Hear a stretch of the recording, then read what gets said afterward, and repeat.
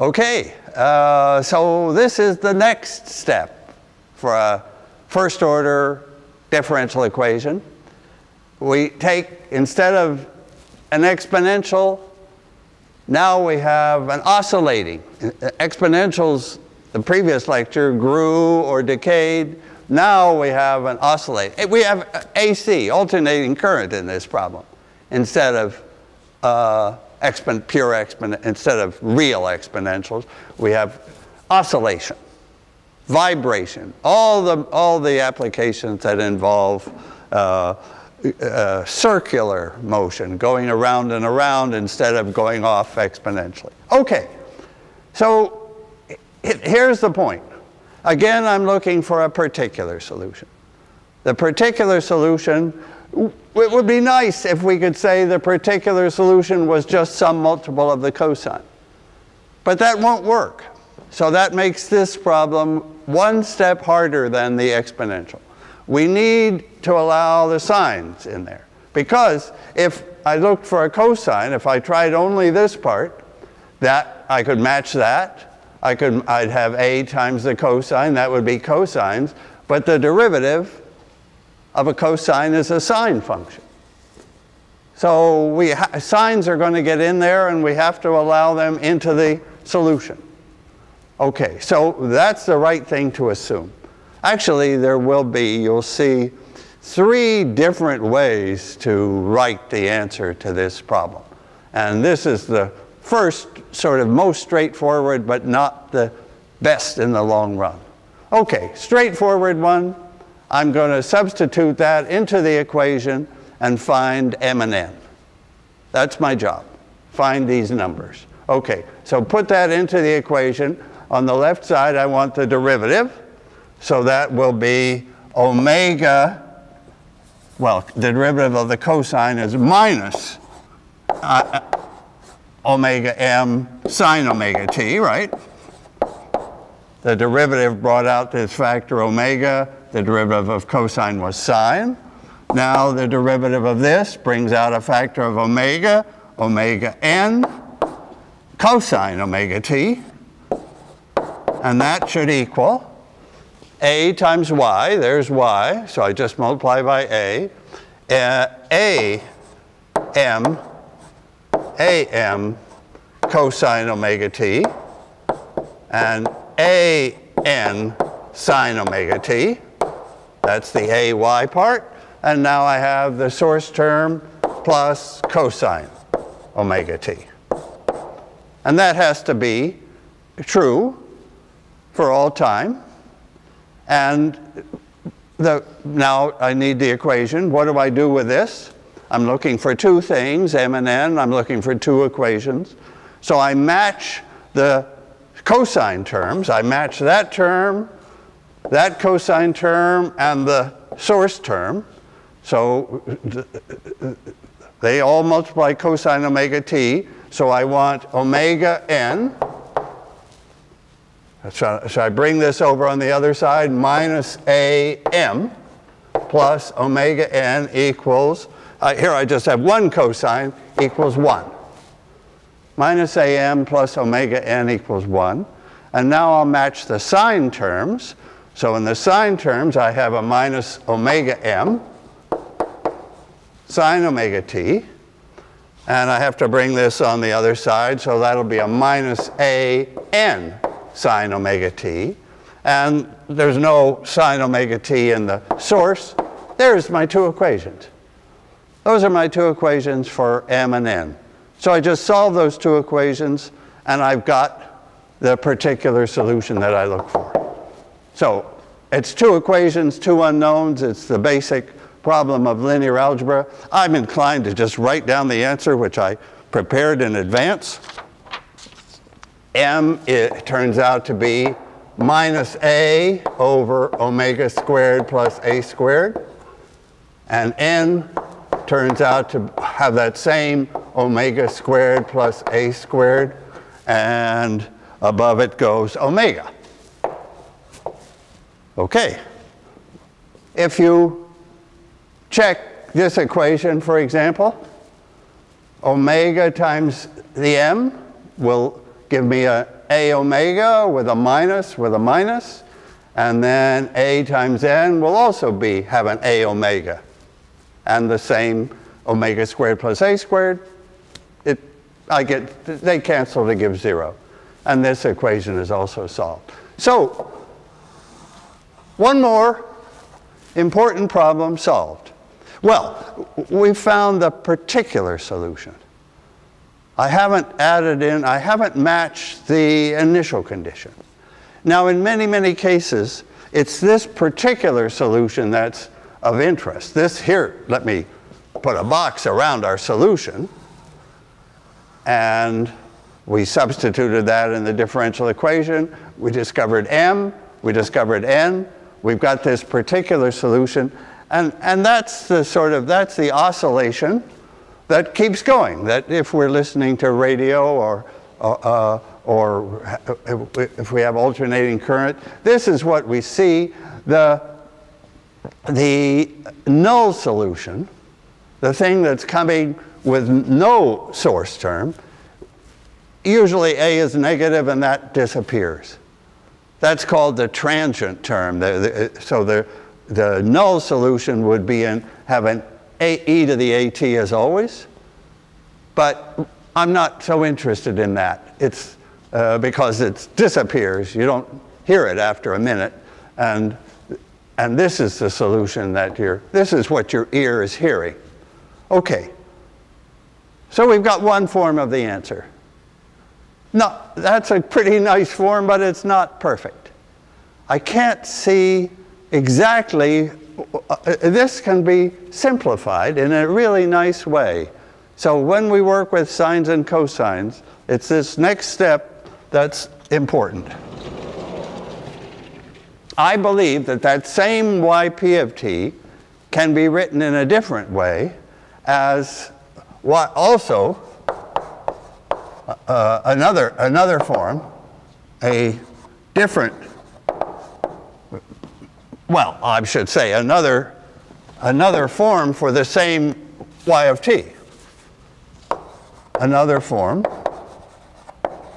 will be the same y of t.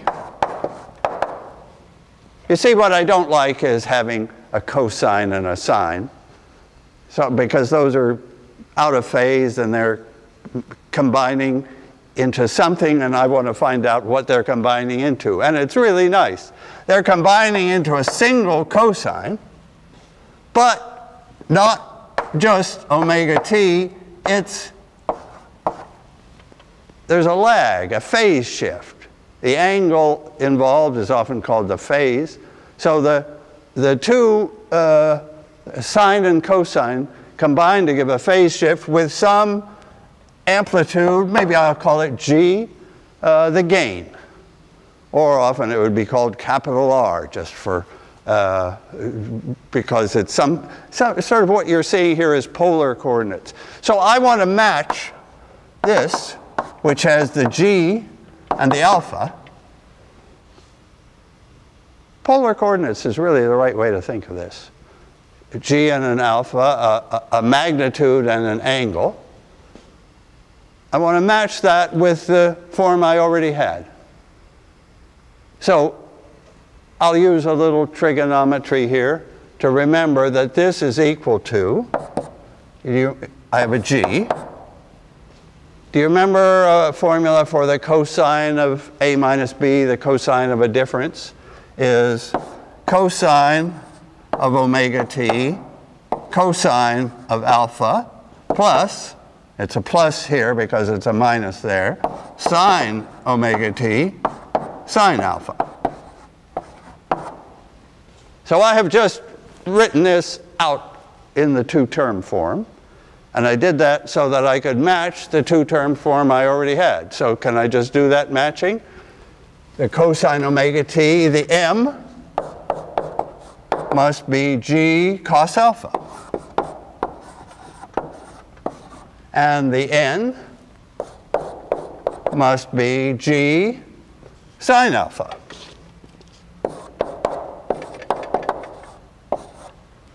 So now I have two equations.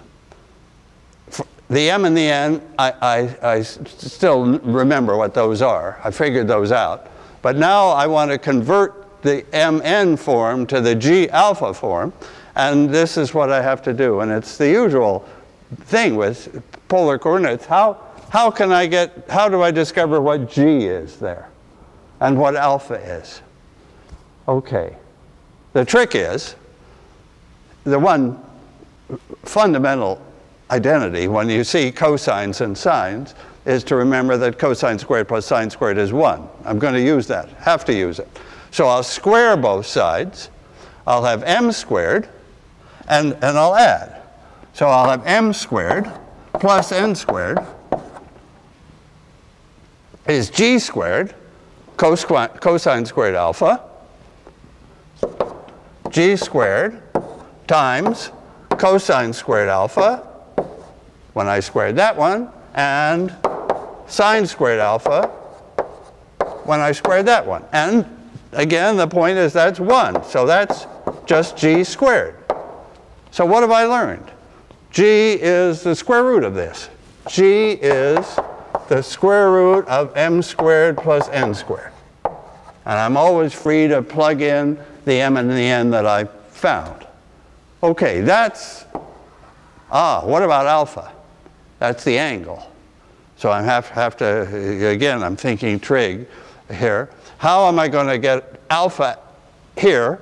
I want to get g out of this formula now and just focus on the alpha. Previously, I got alpha out of it and got the g. Now, the way to do it is take the ratio.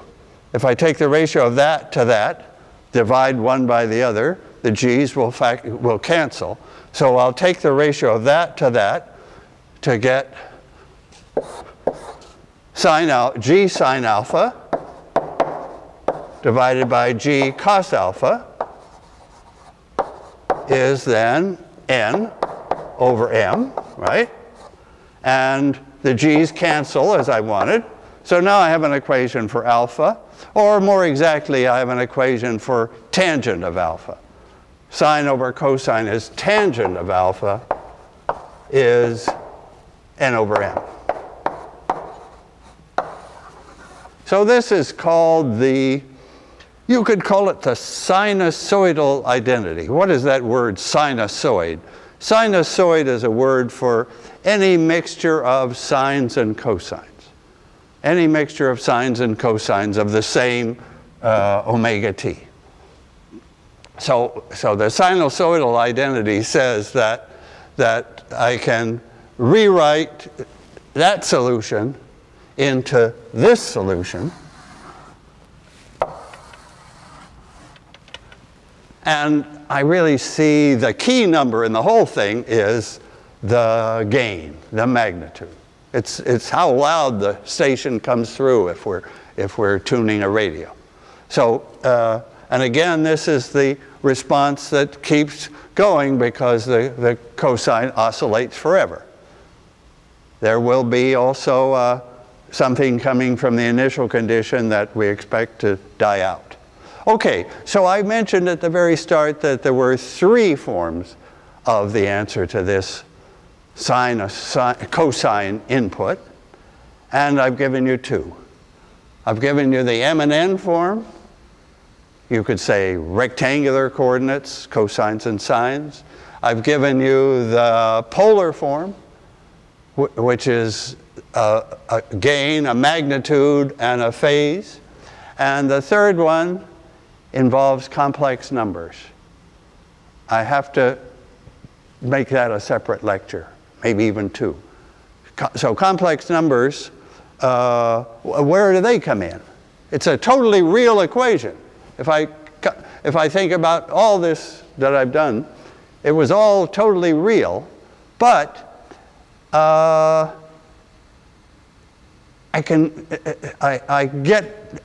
there's a link. The key fact about complex numbers, Euler's great formula, will give me a connection between cosine omega t and sine omega t with e to the I omega t. So at the price of introducing that complex number, imaginary number I, or J for electrical engineers, we have, we're back to exponentials. We're back to exponentials. So that'll come in the next lecture. This is one more example of a nice source function. So maybe I could just say that what are the nicest source functions? So this is the source function here, and it was nice. Exponential was even nicer. Constant was best of all. And another one I want to introduce is a delta function. So that's a delta function is an impulse, something that happens in an instant. And that's an interesting, very interesting and very important possibility. Okay, thank you.